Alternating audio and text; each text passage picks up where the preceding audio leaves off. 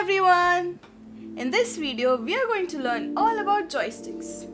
What they are, how they work, how to interface them with prototyping boards like evive and Arduino, and how to program them in PictoBlox. Finally, we'll have a look at what wonders we can create using them. Let's begin. You must have either used a joystick a lot while playing your favorite game, or at least have seen someone play with it. It has a stick that moves left, right, front and back and lets you control the position of the character that you play in the game, and a device that detects the position of the stick. It is therefore a position sensor. The joystick gives the value along the X and the Y axes. It has two potentiometers, one for each axis. As we move the joystick, the value of resistance of both the potentiometer changes. This change in turn gives us the value along the X and the Y axes.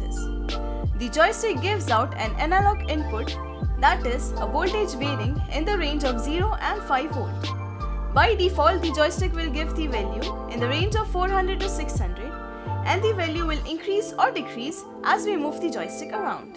It also has a push button on it for input. Now that we know how a joystick works, let's connect it with evive and see it in action. Connect the ground pin to evive's ground pin. Connect the VCC pin of the joystick to plus 5 volt pin on evive. Connect the X-axis signal pin to the A0 pin on evive.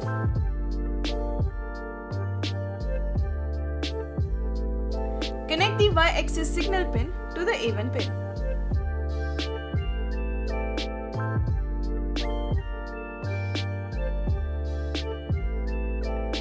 Now let's create the script to control the joystick in PictoBlox.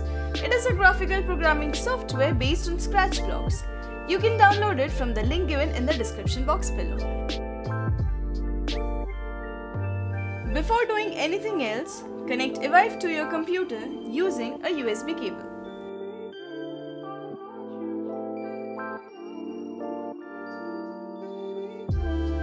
Next, open PictoBlox.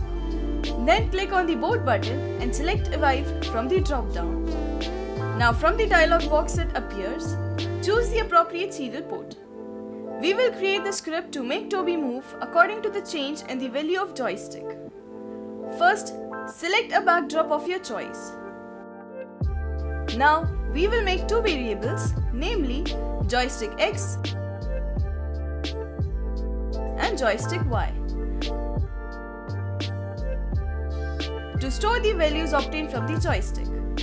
Then, we will set the values of variables based on the values we are getting from the joystick.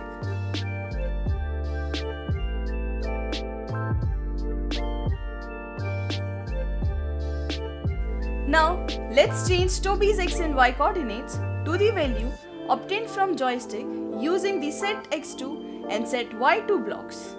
Now, we need to map the values obtained from the joystick in terms of the coordinates of the stage so that we can move Toby around using the joystick.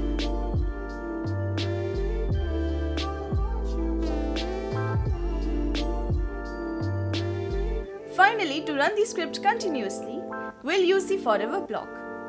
Now we'll place a when flag clicked hat block above the forever block. It will ensure that the script runs when the green flag is clicked.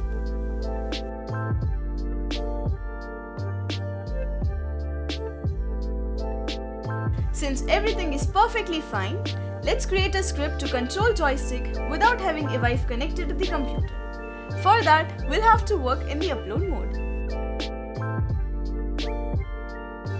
First, switch to the upload mode. Now we will create a script to make an emoji move on evive's display by moving the joystick.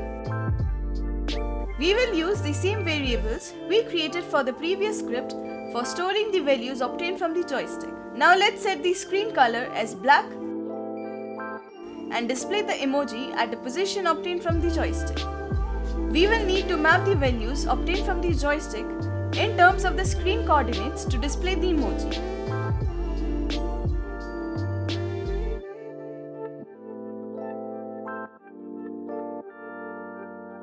Now let's add a wait block to display the emoji at its current position for 0.1 seconds. Next, add a forever block to run the code continuously. Place the when evive starts up head block to execute the program.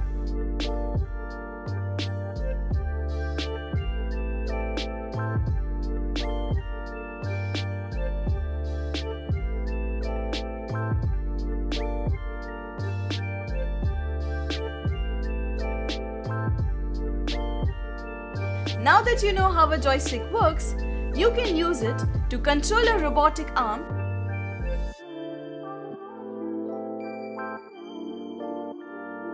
or can even make your own custom game controller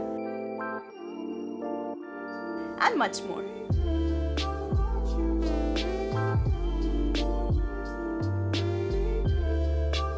That's it for this video. If you liked it, give it a thumbs up and share it with your friends. For more such educational content, subscribe to STEMpedia and follow us on Facebook, Instagram and Twitter.